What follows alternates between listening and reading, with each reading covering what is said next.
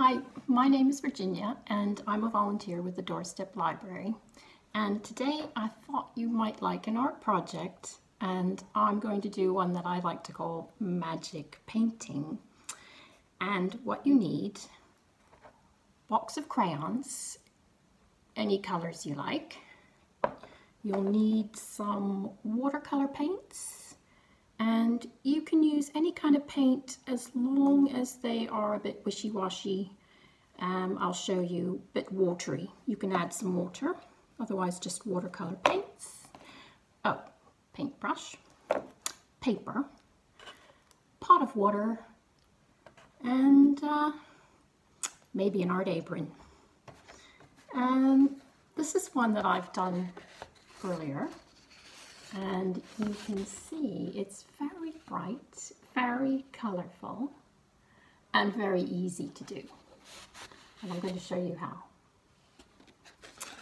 And you don't need to make a picture, but you can if you want to do flowers or a rainbow, or mom, dad, brother, sister, you can draw a picture.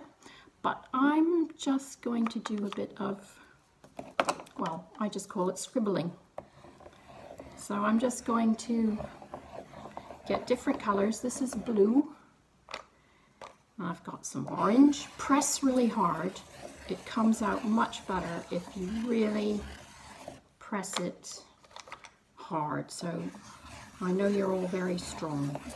Using a bit of green, like yellow. Got lots of different colors in the crayon box. Just sort of scribble it around, doesn't matter, make it really colorful. And I haven't used red, so we'll put a bit of red in there. And just, ooh, I think I'll make it go whirly, whirly all around. And I'll show you. Just lots of scribbles, really. Get your paintbrush. Got my paints all ready, you can see. Doesn't matter what color, you can use whatever color you like. Starting with red. You can't really see that. Here we go.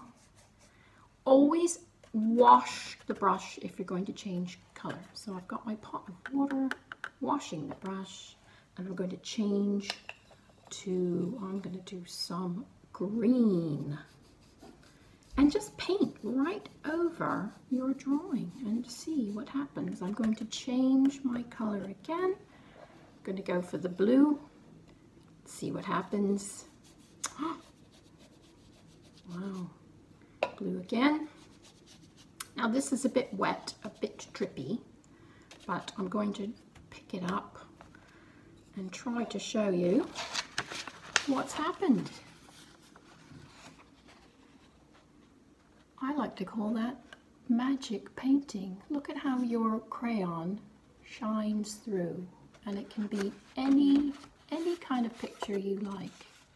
So give it a try at home, and I hope you have fun.